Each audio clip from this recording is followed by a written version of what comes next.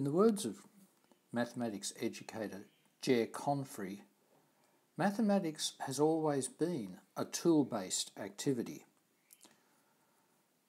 The tools that we've used for the last several thousand years to do and to learn mathematics have been cognitive tools, right through to algorithms and calculus, all the cognitive tools.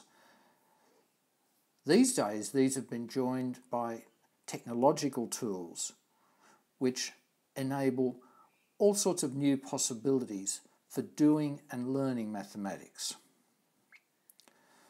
Now, one of the great cognitive tools for learning mathematics, of course, must be multiple representations.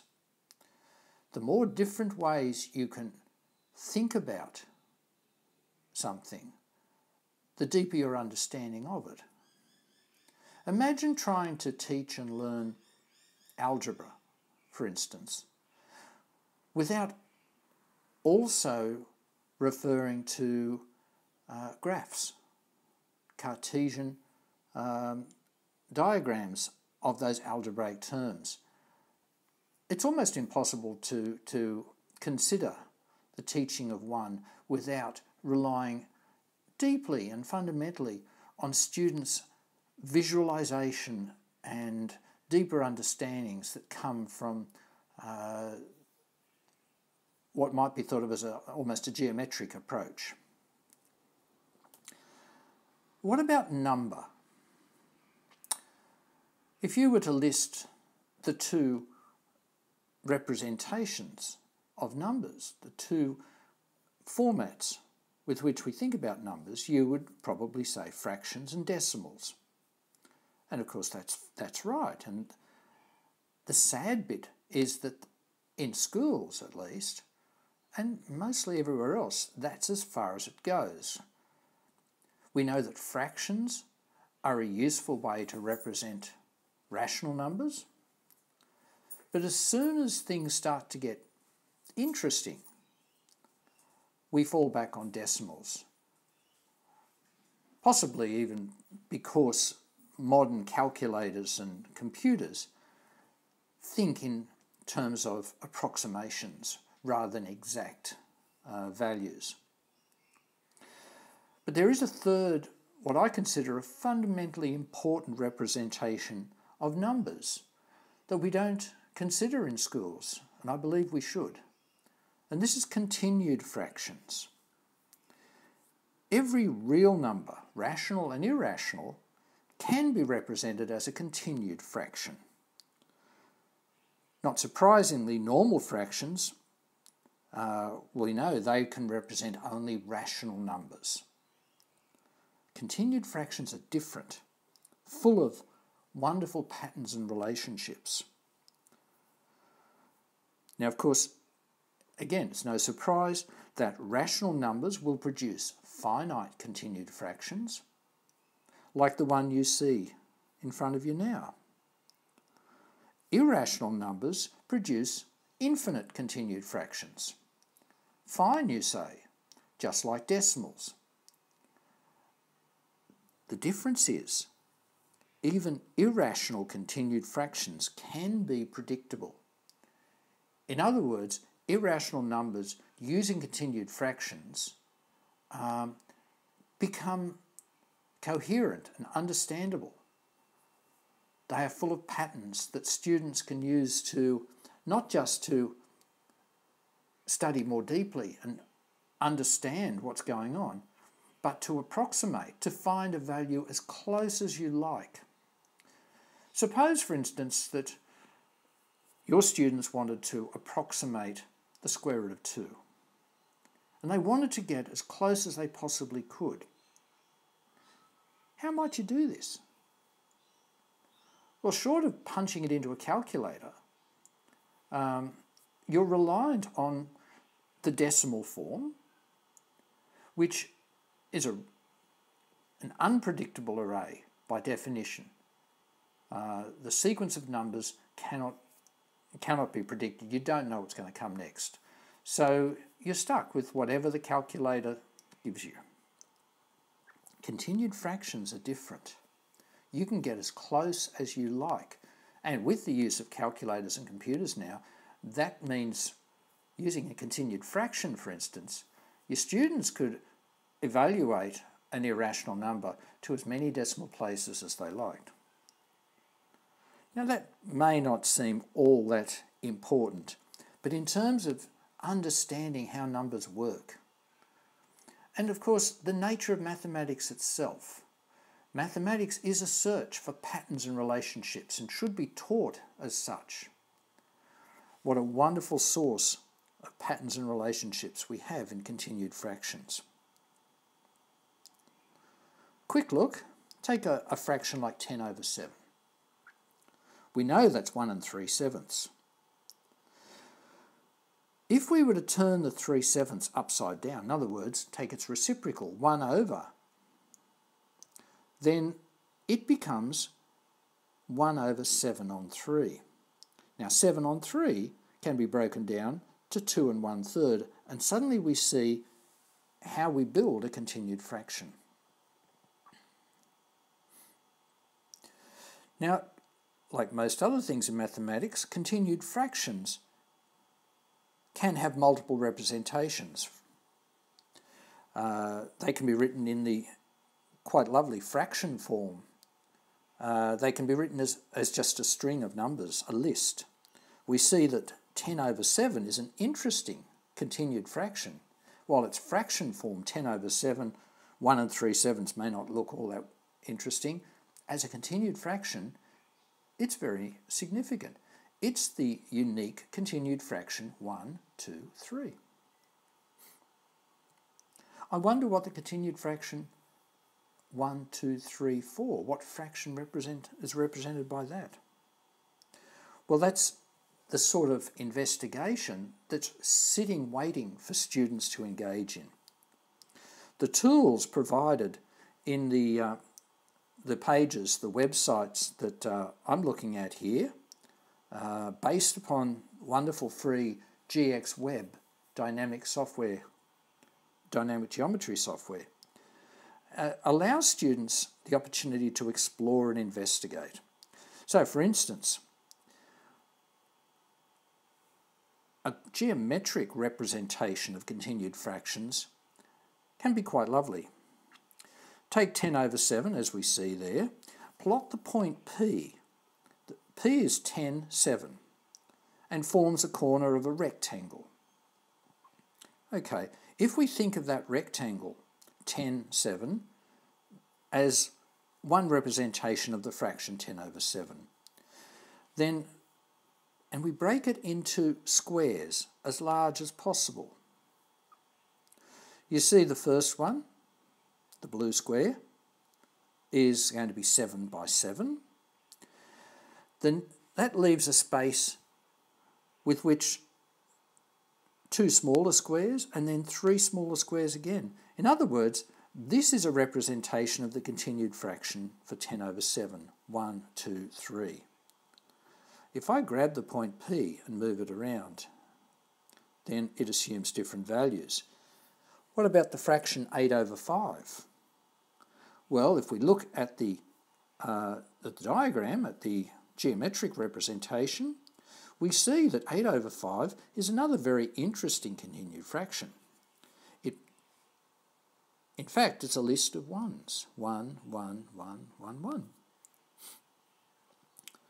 By the way, continued fractions which end in a 1 can be written in one of two forms.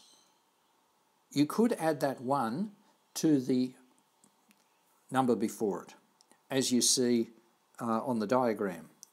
So one representation is 1, 1, 1, 2, or as a string of ones.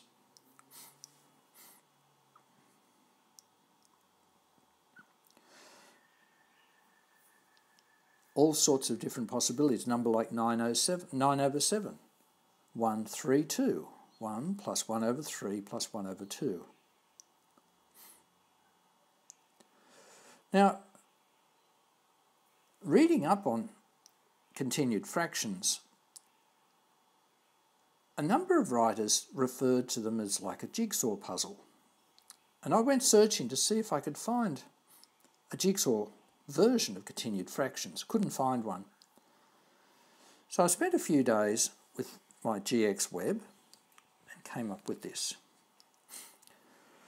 So the instructions: drag point P or use the input button to explore different numbers and their continued fractions. Press Jigsaw to try the continued fraction jigsaw. Practice turning continued fraction arrays back to numbers using the step-by-step button. Try the jigsaw now. Drag the squares using the blue corner points. Use them to fill the given rectangle. So like a jigsaw, if your squares are scattered around, they should fill the rectangle that's given. For this first introductory run, match them with fixed squares of the same size. We'll see what that means now. Once all the squares are in place, press Input or the jigsaw button again to try your answer. And hint, for your first answer, try 1, 2, 3. Alright, now what this does, it randomly produces a jigsaw, a messed up version of the continued fraction. So what we do is we grab the movable points, and it's not very hard to see where they will go. And once again, we've done our jigsaw for this number, and this one's got the hint, it tells you what it is. So if we press the jigsaw button and enter the answer, if I just enter 10 over 7, it'll say, thank you very much, that's correct. If I enter the list, which is obvious from our diagram, 1, 2, 3, let's see what happens. It's going to help you evaluate the continued fraction. To evaluate the continued fraction, you start with the bottom numbers, the last two values, and work your way up. So 1, 2, 3, written in continued fraction form we see, is 1 plus 1 over 2 plus 1 over 3. If we start at the bottom and look at that lower fraction, it's 2 plus 1/3. Simplify 2 plus 1/3. Well, twice 3 is 6 plus 1 is 7 over 3. Yes. Now note that 1 over 7 over 3 is 3/7. And the last part is 1 plus 3/7, which will be 10 over 7. Yes, 1, 2, 3 is 10 over 7. Well done. But we knew that already. Let's try another one.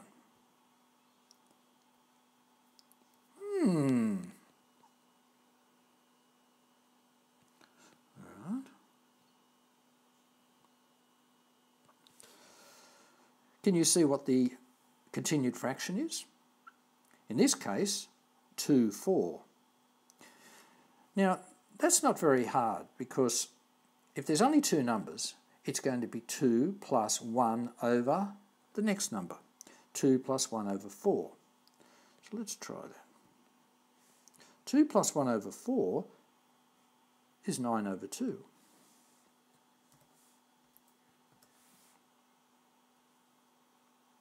No, that's not right. Another try? Sure. What did I do wrong? Well, let's find out. Let's press Jigsaw again, and this time we'll put in 2, 4. Now, start with, as we said, 2 plus 1/4, twice 4 is 8, plus 1 is 9 over 4. 2 1/4, 9 over 4. That's better. And 2, 4 is 9 over 4. Well done. Notice the I've included circles. I can turn them on or off. The circles help to make it clearer of how many numbers we're looking at. We can also turn off the fill, and in fact we can hide the model. And so we've just got our number. But generally we'd leave those things. Let's reset it. Let's try another one.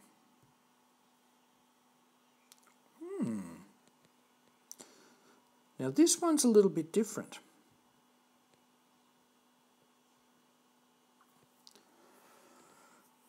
Why is it different? Well, let's find out. You might notice that this one is it's more vertical than horizontal. What do you think that will mean? Well, the continued fraction is 1, 2. Now 1, 2 is 1.5, which is 3 over 2. Sorry, that's not the correct result. Do you want another try? No, let's just ask for help. Now 0, 1, 2, 0, 1, 2 is 6 over 9. And that simplifies to 2 over 3. Okay. If the rectangle is standing up, if it's more vertical than horizontal, it's a number less than 1. And its continued fraction form will always begin with a 0.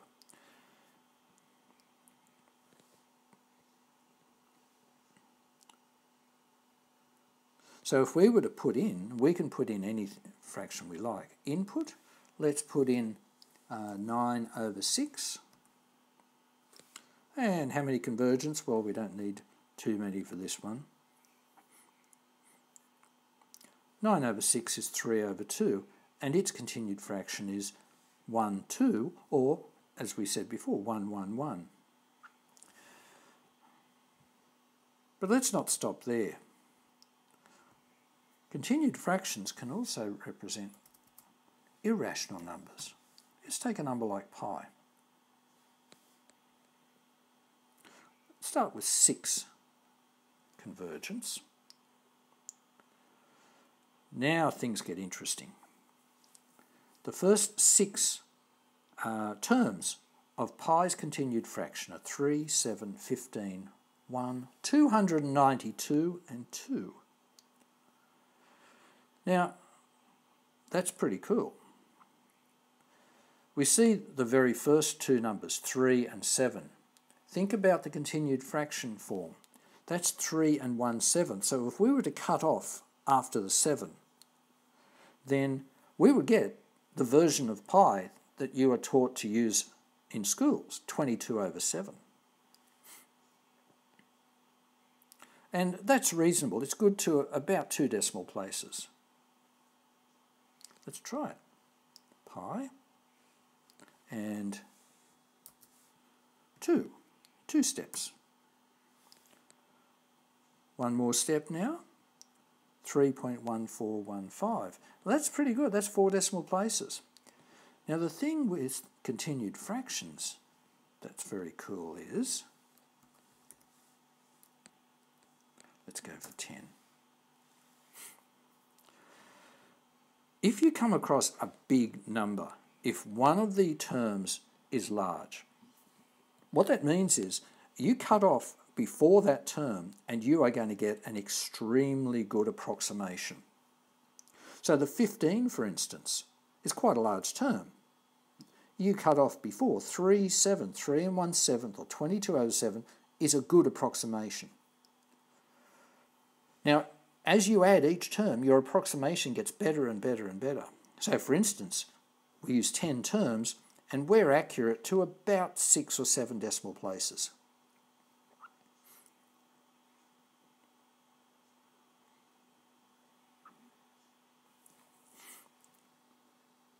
Let's look at our model here. 3, 7. So we've got our first 3, then the next 7. If we keep zooming in, the next set is 15. If we keep zooming in, there's a 1, so 15, 1. And if you really zoom in and keep going, you'll see that it's actually got the 292, you'll have to take my word for it, 292 circles in there. And it keeps going. It keeps going. 1, 1, 1. 1, 2. So this is actually a very powerful representation for irrational numbers. But hold on. We said that continued fractions could be predictable for irrational numbers. Let's have a look at a couple. The golden ratio or golden mean is a very popular mathematical number for all sorts of reasons, found extensively in nature and art and all sorts of places. Now, its continued fraction is very special. It's an irrational number. In fact, it's 1 plus root 5 over 2. But its continued fraction is all ones.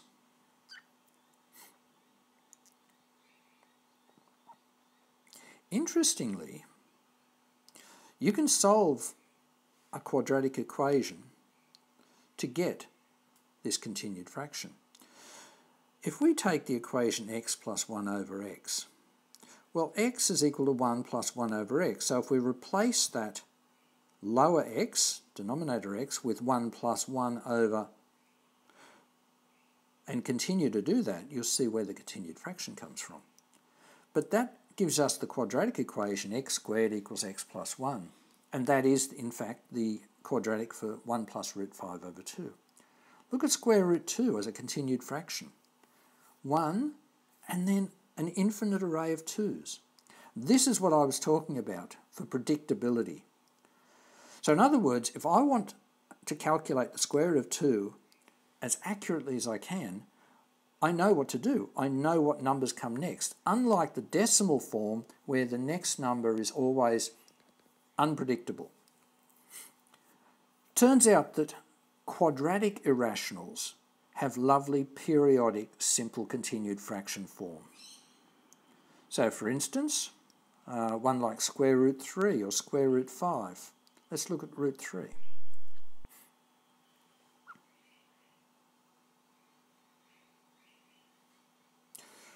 Here we're solving quadratic to get the square root of 3.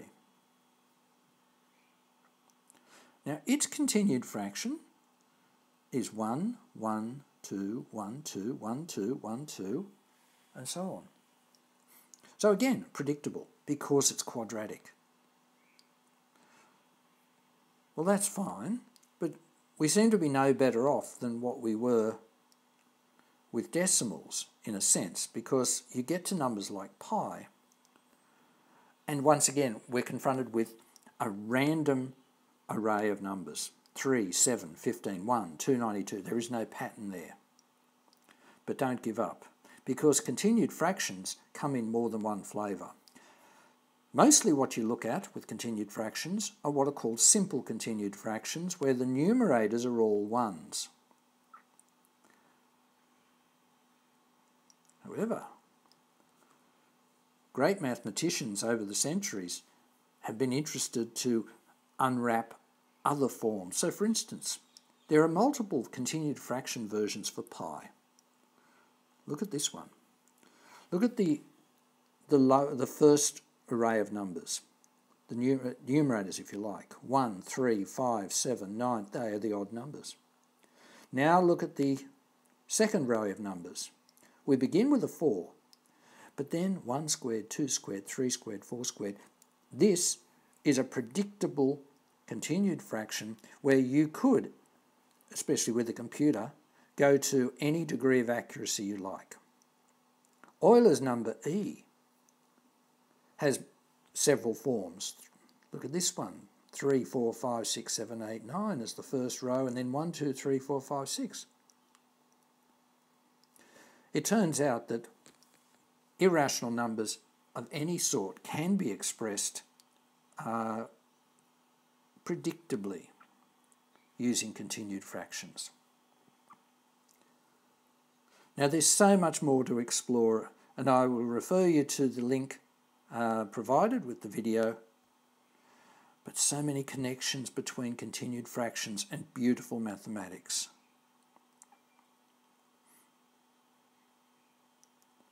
Fiery numbers and continued fractions, well worth exploring. Beautiful mathematical functions, Bessel functions, gamma function, even chaos theory, all touch on continued fractions. Well worth exploring with your students.